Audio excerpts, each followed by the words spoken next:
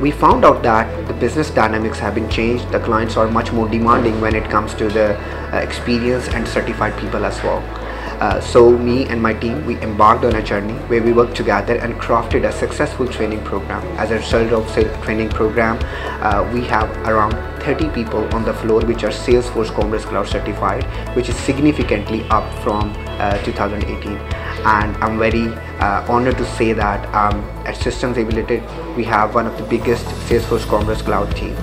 I think that it's a major milestone which we have achieved, and I think that there are some other teams in the systems as well which we can share our knowledge with and can leverage on that. Aligned with the vision, we had different challenges to take care of. The first challenge was how to get updated and most relevant material. The second one was how to cover this material, and the third one was how to motivate people.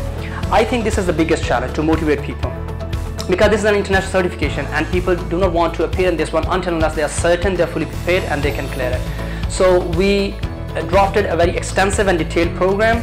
We selected mentors and then allocated mentors to the trainees to cover this material, and then we acquired paid Salesforce instances to have a hands-on practice while they are working on the theoretical knowledge. So we planned, we implemented, and then we saw the results. We didn't have a single failure, and we are 80% certified Salesforce team, and now in a couple of weeks we'll be 100% certified.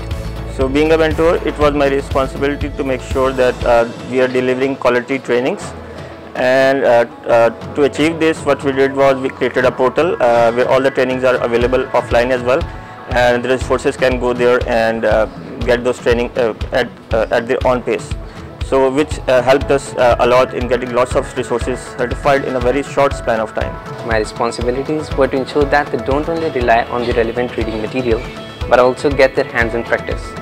And to ensure that swiftly, I have been managing the training instances to keep them up and running with all the related components. I was responsible to prepare assignments for the trainees and conduct exams time to time after the completion of each modules, and also I was responsible to prepare final exams before attempting actual exam.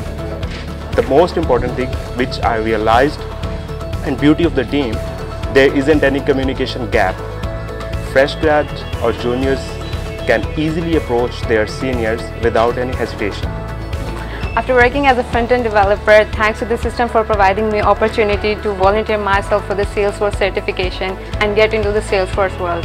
And this training program helped me to come up with the confidence and to get certified and work for the Salesforce. Right from the start, I was told that being certified early in my career will give me the confidence to achieve more in less time. So with my mentors' encouragement, I got certified, and now I am training interns in their training, and it's a feeling like no other. Attempting to get certified while starting an associate was a bit of a risk for me, but the reward is just as big as the risk. I was lucky to have people around me who forced me to push my boundaries and helped me through my preparation. I took a chance and I succeeded.